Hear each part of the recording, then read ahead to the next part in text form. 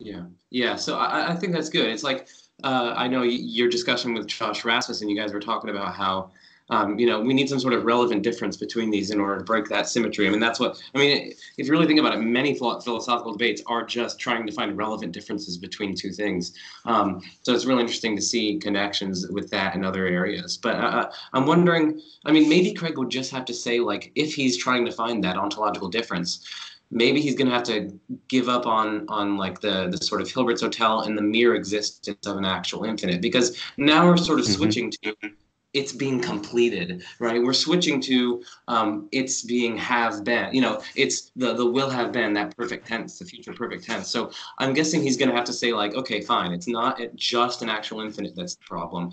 I guess it's some sort of a traversal and then a completion. But now he's sort of conceded that that philosophical argument doesn't work, and he's going to have to go to that other philosophical argument from traversing an actual infinite or something along those lines.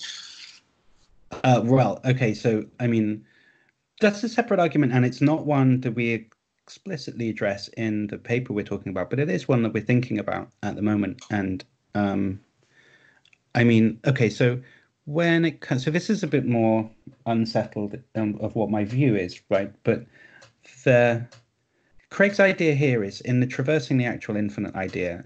Um, um, so the idea is it's not possible to traverse an actual infinite. Um, and you'd have to traverse the whole of it in order to arrive at now, right? And now is happening, right? And if it wasn't possible to get here without traversing an actual infinite, and traversing an actual infinite is possible, then there's your reductio, right? Couldn't be that there is an actual infinite that needed to be traversed. That's basically the argument. But you might say, well, why can't you traverse an actual infinite, right? Like, what's the deal with that? Why is that impossible?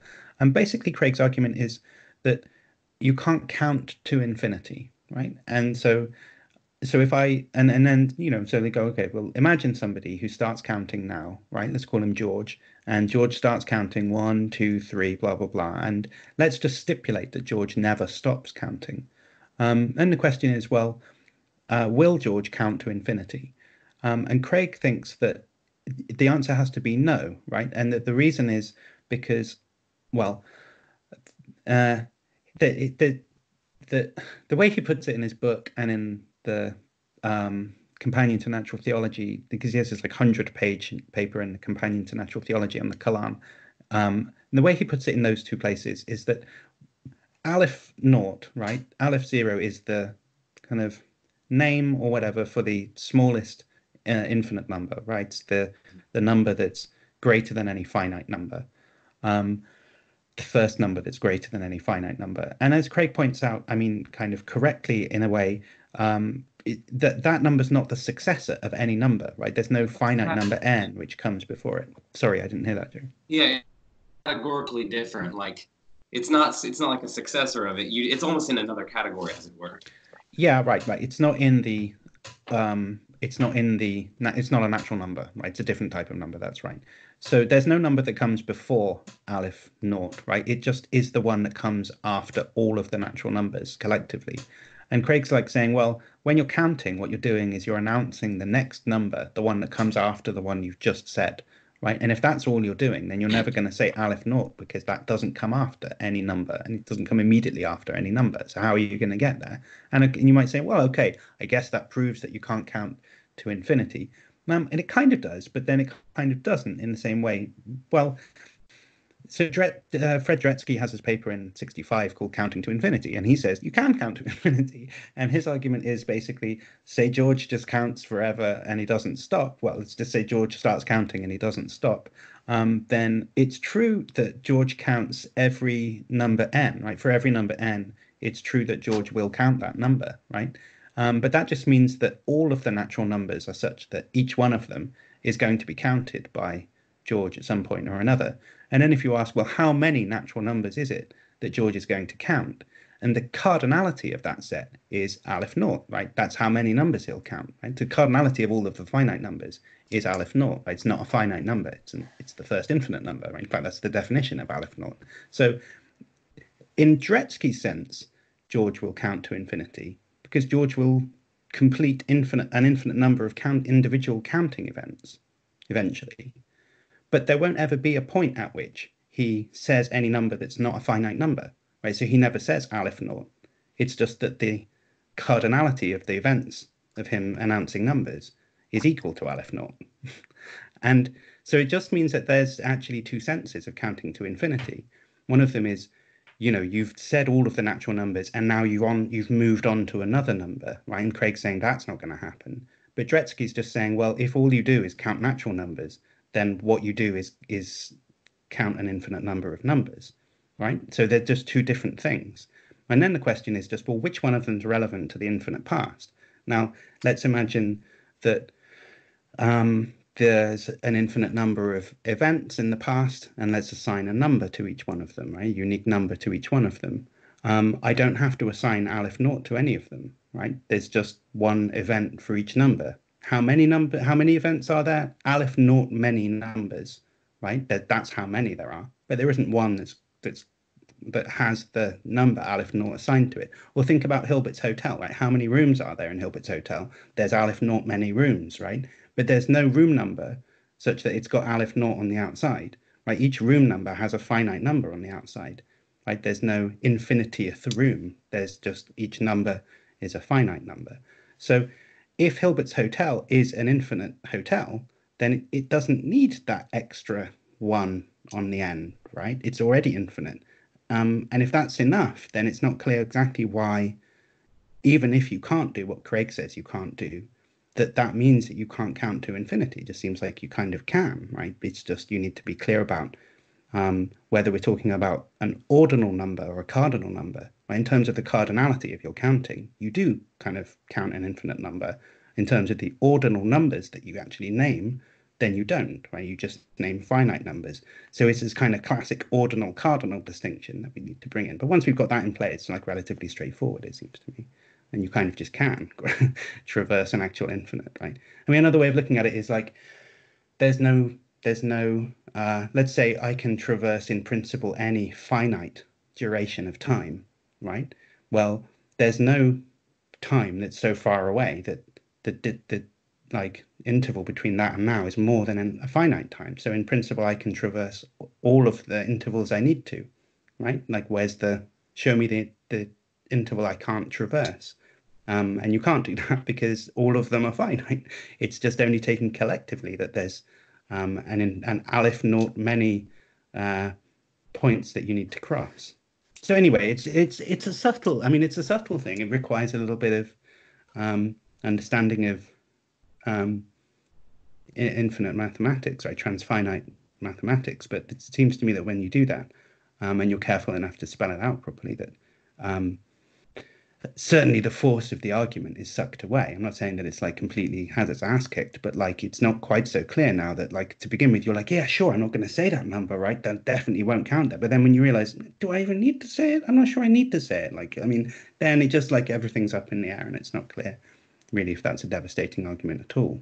It might be that it's just sort of posed on a confusion about ordinality and cardinality. And I mean, I don't think that's right. I mean, Craig's not stupid and he's not unaware of these things. And actually, his book's a really cool introduction to Cantorian concepts and stuff. I mean, I recommend it. It's a really good read. But yeah, I don't really like the argument. It doesn't seem to me a great argument. I don't know. I'm waffling. It's just something I've been thinking about at the moment, you see. So if you get me started talking about that, then carried away.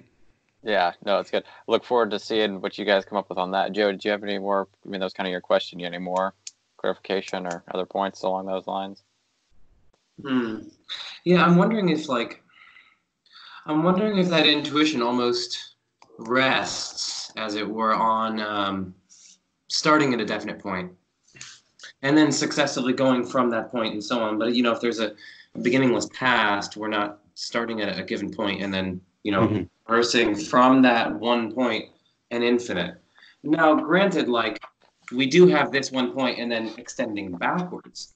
But I'm wondering if the absurdity or, you know, the intuitive incoherence of it, if there is any, I'm wondering if that applies to the past, you know, because it's not as though we're starting at some point in the past and then we're like counting forward and completing an infinite that way. I mean, I guess someone could like count down, and somehow, and then arrive at 0 or 1 today. But I'm wondering if the intuition carries it. Well, I think in that case, if you take somebody who's counting down, right, then the thing that Craig was pointing to before, which was that you have to somehow state a number which isn't the successor of any other number. Like when you're counting down, like explain to me at what point I need to do that, right? Like so you described this idea of like someone you come across him and he's like going 3, 2, 1, phew, I finished or whatever. At what point does he have to say Aleph Naught? Like, I mean, when did that happen? That doesn't have to happen at any point. So that if you think it's different, if you think that there's something problematic about having to state the number that's not a successor of any number, that just doesn't feature in that story, right? So that can't be what's problematic about it. So generally, what's problematic about that is supposed to be, look, I mean, this is just a different argument to the traversing the actual influence, just flagging that. What's supposed to be problematic about that is it's just, well, look, why didn't he finish yesterday or like tomorrow or whatever? Like what explains the guy finishing now? Because if he's had an infinite amount of time to get here, he should have had enough time already to finish yesterday or something, right? Mm-hmm. So then it's supposed to be like a kind of challenge to the principle of sufficient reason. And it seems to me that the thing to say about that is, I mean, a very, very strong principle of sufficient reason, which is that like everything has a sufficient reason, is problematic on its own anyway. And most theists these days don't endorse the really strong version of it, right? Because what they're going to say is something along the lines of, because if you say, well, why did God make this contingent universe instead of that one? Like, why didn't he make a universe where like this atom was just very slightly to the left of where it happens to be right now? Like, why, how come, right? Because surely that can't then was justifying a moral principle that like makes him have to do it this way rather than that way. And they'll say, yeah, sure. Okay. So like that, what happened there is that God makes like a free choice. And like, if you push exactly why that free choice was made rather than a different free choice, then there's no like necessitating sufficient reason that you can give for that, right? So there's no contrastive reason, right? Reason that explains why he did A rather than B, right? What there is some non-contrastive reason, right? Something that played into the circumstances, right? There's some kind of adequate but less than sufficient reason or explanation of what happened there. And okay, if that's the game we're playing, then it's not unreasonable to apply the same thing to why the guy's counting down and finishing now rather than yesterday. I mean, am I supposed to provide a necessitating sufficient reason for that? Or can I provide a non-contrastive, non-necessitating, non-sufficient reason as well? And it seems if I can, it seems like the door is open for that type of move there. So I can just say something like, well, he chose to, right? It was just his intention to finish today. I don't know. Is that not possible? I don't know why that's not possible. Or to cook something else up, right? Like he has a kind of tendency to do that, and that's just like the way he is, or something. I don't know. Mm-hmm. It just feels like if you can come up with like, well, God just chose to do this, then I can say something like that about what's happening here. So I mean, I'm not saying it's like a completely watertight way of going about this, but what I'm just drawing attention to is that there's like similarities in the way that what's supposed to be problematic about that counting down example isn't what Craig was saying about having to say Aleph Naught at some point, because that doesn't happen in that scenario. And if it's something about like being required by a strong principle of sufficient reason to explain why it was this moment and not some other moment, then I mean that demand is too strong, right? Because theists wouldn't be able to live up to that demand themselves in other contexts, like why did God make this rather than that, and then apply the standard that they use there, and it seems like it's not impossible to dream up some explanation that would give you a non-contrastive reason, because they're 10 a penny, it seems to me. So it feels to me like that argument's like substantially weaker than the one we were dealing with in the paper. I think that's the weak one. So yeah. A good way to go about it. I wonder if the theists could level some sort of principle along the lines of, it's just a defeasible principle that, all else being equal, we should prefer to minimize brute contrastive facts, right? And so if they do that, well then they could say like, okay, suppose the less facts possible, then someone could count down in such a manner, and that would sort of multiply brute contrastive facts, and hence all else being equal, we at least have the feasible evidence against an infinite path. So I wonder what you think of that. I mean, I think when we're talking about evidence and that type of rule of thumb thing, then I think that there's something out of, um, I think that there's something inappropriate about that here. I mean, what counts as evidence that he's really counting down from infinity? I mean, unless I've been watching him the whole time, I don't. It's not clear that it's a good way of approaching this to think about it in terms of like evidence and defeasible rules and stuff. I mean, I have to just assume like an a priori thought experiment that that is what he's doing. And now I'm in that world. I'm not sure defeasible rules is the right way to go. It feels like what we're doing is some a priori principle way of reasoning here. And I mean, so if so, and the way that the rubber meets the road here is that, like, well, I mean, if that just is what's happened, right? Like, if that's the premise of the thought experiment, then I mean, he has done, okay? So it has to be explained in some way. And the minimum, you can't just say, well, my preference is that weird things like that don't happen very much because I have a rule of thumb which tries to minimize that type of explanation I'd be forced to give there. Because I mean, if it has happened, the minimum amount of explanation you'd need would be one that at least explains that, right? And if that happens twice, because some other guy finishes counting down tomorrow, I'm going to need to explain that too, right? That's the minimum a minimum required in that world, right? Because there's at least two events that are weird like that that need explanation, and the principle has to just be explaining as few things as you can, whilst explaining as much as you can. Explain using resorting to non-contrastive explanations as few times as you can, whilst accounting for all of the things that need accounting for in the world that you're in. And if we're just saying by stipulation that you're in a world where somebody actually does count down from infinity to zero, then the minimum that you can get away with is that. Like if God actually did make a free choice to create the world, then you're going to need to take that tool off the shelf anyway and apply it to that situation.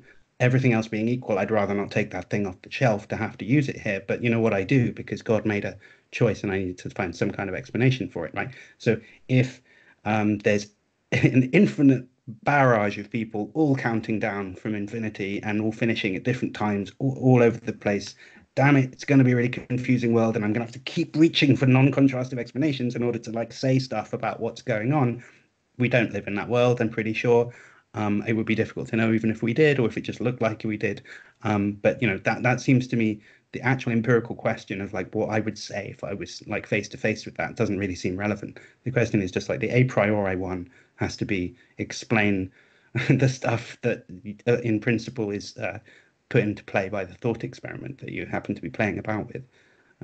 So yeah, that's how I would come back to that. It's just you'd need to say something about that if that's what actually happened.